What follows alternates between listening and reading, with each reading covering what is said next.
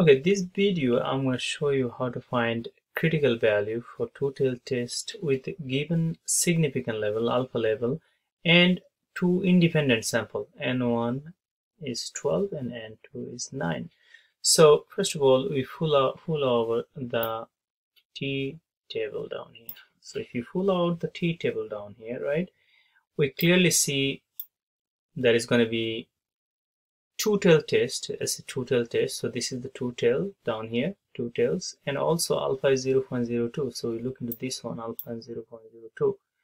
Now because there is a two sample here, there is a two sample N1 and N2. So the degree of freedom, so we have to work it out, degree of freedom. So degree of freedom is going to be N1 plus N2 minus 2. So it's going to be 12 plus 9 minus 2. And of course, we're going to have a 19 degree of freedom. Okay, so we go to 19, go 19 to the right, and this is just down here is the second one. As you clearly see, this is under 98%. Significant level is 0.02. So we go down and we stop at 19, 2.539. So 2.539.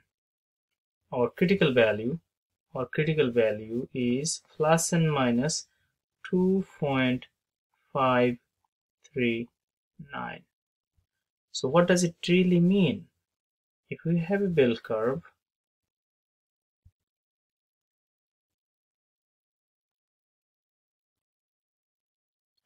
okay, if we have a bell curve and this is forming the 50%, this 50% to the right and 50% to the left.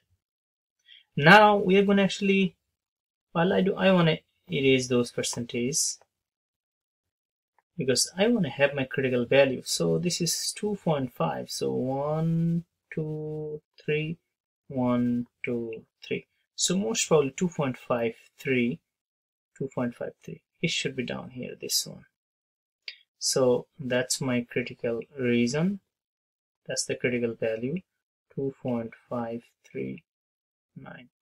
And 1, 2, 2.539. So that should be my critical reason on the left side here. Clearly see.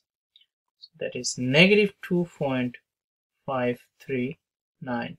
So what is this critical value really tells us? Critical value tells us this alpha level, this is a rejection area, this is a rejection area, this is a non-rejection area, non-rejection area, and this is rejection area, or we say reject. What? Null hypothesis. If data fall on the left side, if data fall on the right side, we say also reject. Null hypothesis. If inside, we fail to reject. So this is the significance of critical value. This really tells us to have a decision based on the hypothesis test, based on the test statistic, I should say, actually. So this is how we find the critical value for two independent samples. Thank you.